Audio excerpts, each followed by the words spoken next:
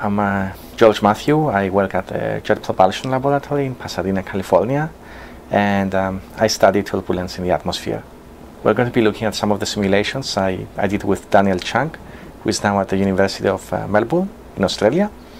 These simulations investigate two main forces in the atmosphere. One is shear, which occurs when the upper layers of the atmosphere are moving faster than the lower, and stratification, which occurs when you have lighter fluid sitting on top of heavier fluid. These two forces, shear and stratification, they are often competing in the atmosphere and the ocean. So we created a series of simulations to study this competition. So turbulence is a very challenging problem, mainly because it includes many scales, large and small eddies, all interacting with each other. So we created this series of simulations, which was carried out at the Pleiades Supercomputer at NASA Ames. We had to use the big supercomputer so that we can capture all this diverse range of scales that occurs in a turbulent environment. This is a series of movies that we created from the simulations. We're going to look at the first movie. In this case, the role of stratification is very weak.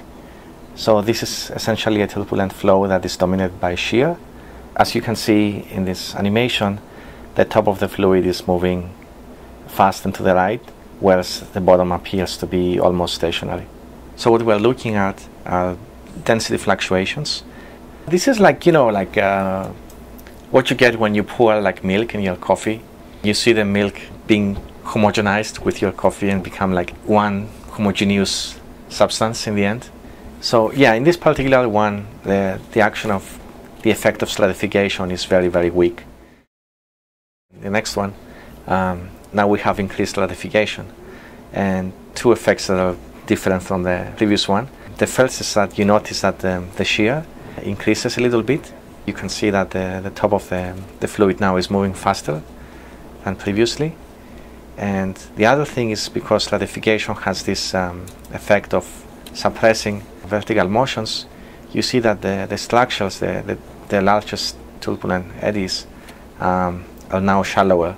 They don't cover the whole of the vertical extent of the image. But as we increase the stratification, we expect those to become more constrained in the vertical, to become shallower. Okay, now what we have here is we go and increase stratification a little bit further. So again, the shear increases a little bit.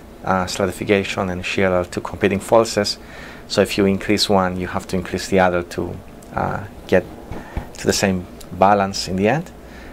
Again, like before, stratification increases and this leads to an increase in shear. And now the vertical extent of the turbulent eddies is even smaller than in previous cases. One of the important things in these simulations is that, as you can see, compared to the previous ones, the rate of homogenization or the rate of mixing of the fluid is much, much less than the previous cases. You can see that the layers are merely sliding on top of each other, and you can see like very little mixing between the bright colors and the dark colors. So this is the last case essentially. This is the opposite of the case where we had just shear and very little stratification.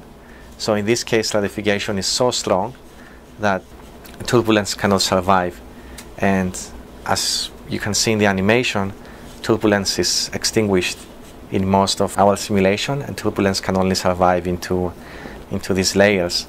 So this state of very high stratification is usually the state that most of the atmosphere and ocean is. So to give you an example, when you're flying, most of the flight can be very quiescent and smooth, but then suddenly, like in this movie, you can hit one of these layers where the atmosphere is very turbulent and things become kind of shaky. This is like the atmosphere, right? It's the same effect.